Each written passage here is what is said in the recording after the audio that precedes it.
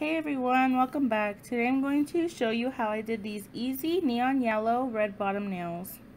So I'm going to be doing the red bottom part the easiest way that I know with nail tips. So I got these nail tips off eBay. I will link them down below in case you're interested in purchasing them. I'm just going to go ahead and apply all the tips to my nails. Once I applied all the tips, I'm just going to go ahead and cut them to the length that I want. Since I chopped off all my real nails and they were really long, I wanted to do extra long nails, so I kind of kept them pretty long. And I'm going to go in with these scissors, which I did switch them out to regular nail clippers because these scissors weren't cutting it. I need some little tiny scissors to do this. But I'm going to make them coffin shape. And once I do that to all of the nails, I go ahead and take a coarse file. A 100-100 is what I'm using. And I just go ahead and file the sides until I'm satisfied with the shape. I do have a slowed down, more in-depth video of how I shape coffin nails from square tips. If you are interested, I will link it down below. But I basically just go back and forth until it's the exact shape that I want. And I do not file the tip until after I have applied gel. Here you see me just blending in the nail tip to the natural nail and buffing away the shine. Now I'm going to go in with my primer and a base layer of builder gel. I like to put enough primer to where it looks wet, and then I go right in with my builder gel. I do not put any primer on the nail tip. You don't need to. So I'm going to go in with the hard builder gel and just do a base layer. And I always do my thumb first, and then I'll go in on the next 4 nails, and then I'll do the other hand. So I'm just carefully going in with the base gel. You want to make sure you don't touch the skin, and if you do, you want to clean it up with some type of orange wood stick, or what I use is my cuticle pusher. It has a pointy end and it's perfect for scooping the gel out from the skin. Now I'm going to go in with a little bead of gel and just start by filling in the cuticle area. Now with me, I don't have an exact way of doing this. I sometimes will start in the apex area, but today I decided to start in the cuticle area, and I'm pushing the gel as close to the skin as I can get it without touching it. Then I flash cured, and I'm gonna go ahead and continue just building up the nail tiny bead at a time. I find it is a lot easier to get that perfect shape for less filing when you go in with smaller amounts of gel. It does take a little longer, but in the end it does save you time in filing. So as you can see, I'm just going in and gently tapping the gel to move it, and it self levels, so that does help. And then again, I flash cure it. Every time you see it change, I am flash curing it. So like I said, I just work in small little sections at a time, and I just fill in the nail where I find it necessary.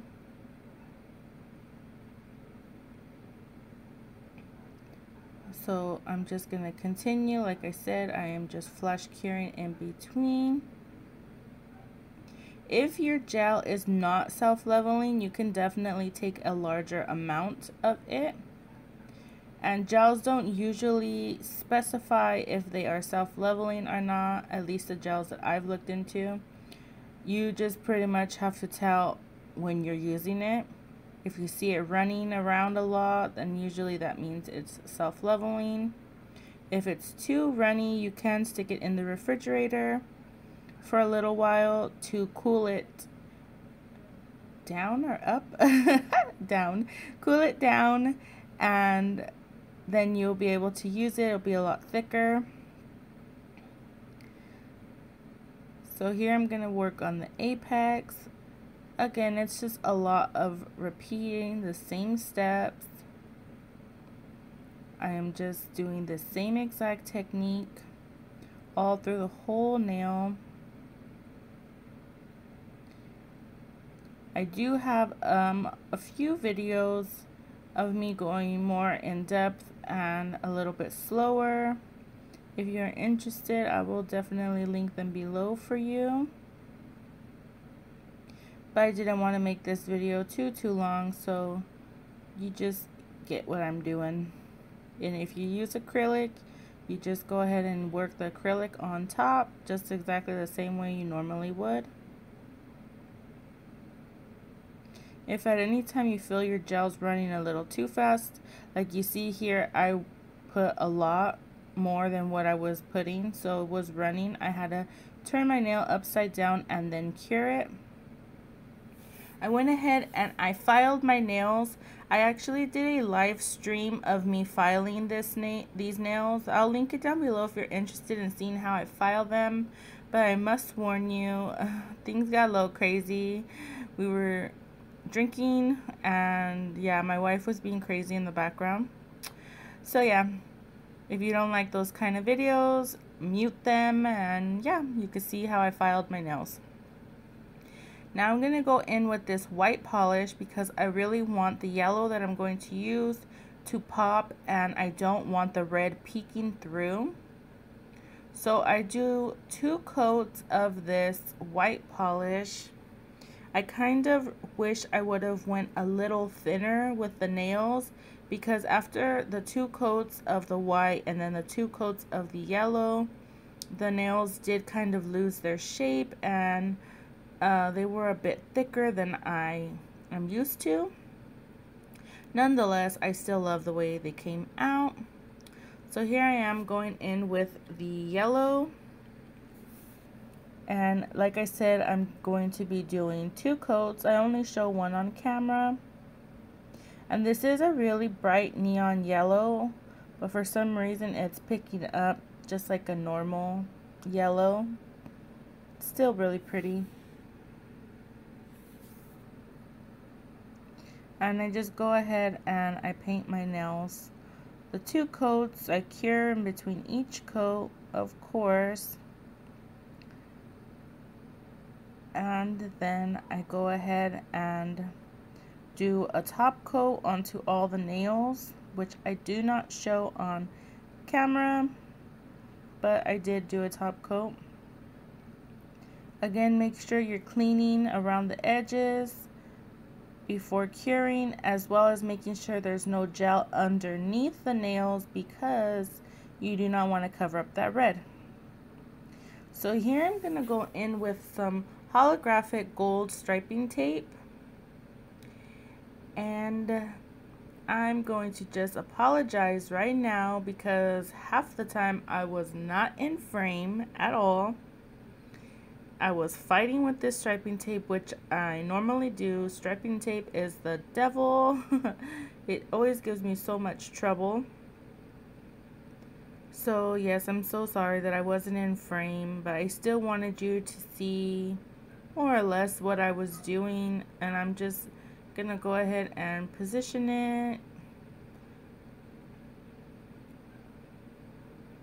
Again, I'm so sorry. I know I'm not even in freaking frame. But you'll see little by little what I'm doing when it does decide to go in frame. I think I was just zoomed in way too much, and it's really hard to get the striping tape straight and where you want it without bringing it so close to your face. I just wanted to have it right in front of me. You know, it's really hard doing things in frame on camera. If you don't know, try it. It's hard. to stay in frame. So I am just gonna keep fighting with this striping tape until it's exactly how I want it.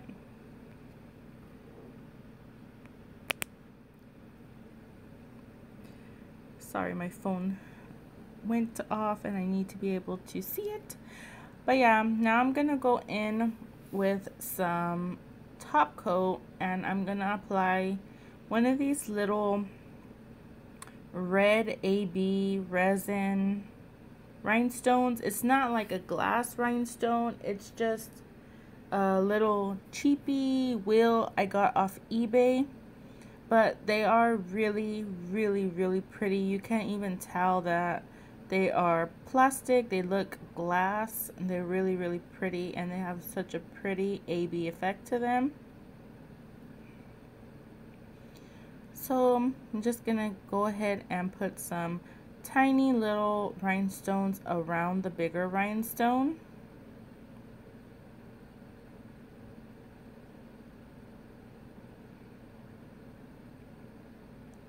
And after that, I did a full cure, and then I went in with more top coat on top of all of the nails, and I wanted to really secure the rhinestones in.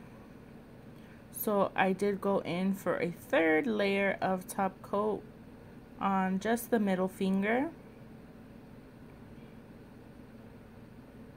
So this is where I go in again, and you want to make sure you get pretty close to the rhinestones but not go over them, because they will lose their shine and their dimension. So I'm just being very careful, and I want to really secure them rhinestones in there. Here is the final look. I hope you guys like the way they turned out.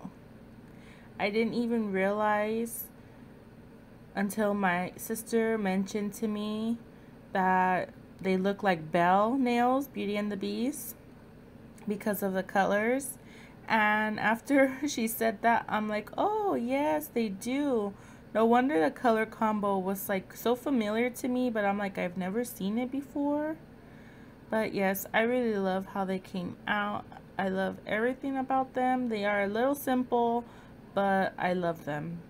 I really hope you guys enjoyed this video. Leave me a comment down below if you enjoyed. Thank you guys so much for watching my videos, and thank you all so much for your support. I truly appreciate it. It means the world to me.